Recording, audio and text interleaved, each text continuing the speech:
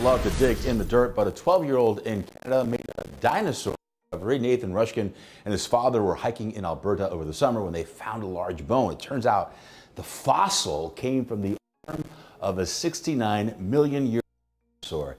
They sent the pictures to the museum, which identified the fossil as that of a Hadrosaurus, a duck-billed dino. The museum then sent a team to the site, and they have since unearthed 30 to 50 more bones.